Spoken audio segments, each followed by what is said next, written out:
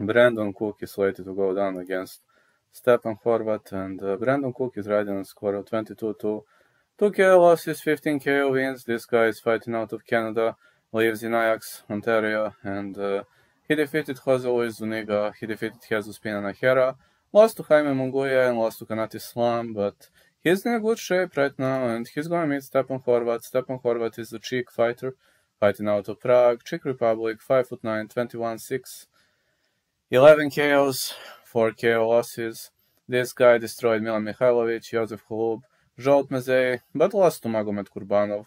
For example, lost to Liam Williams, Chris Eubank Jr., Anatoly Hunanian, and he was losing to high-level opponents. And Brandon Cook is nothing but a high-level opponent. Brandon Cook is very, very devastating boxer, and the fight, as well as you know, is going to take place in Ontario, Canada, in front of his home fans. So I think I'm going to give Brandon a shot. I think Brandon is going to win, as Brandon is pretty much good ahead of his home fans. I believe he's fighting better on the outside. I think he's faster. I see that his angles are way better, and that should be enough to secure him a clean victory. So I'm going to say Brandon Cook to win.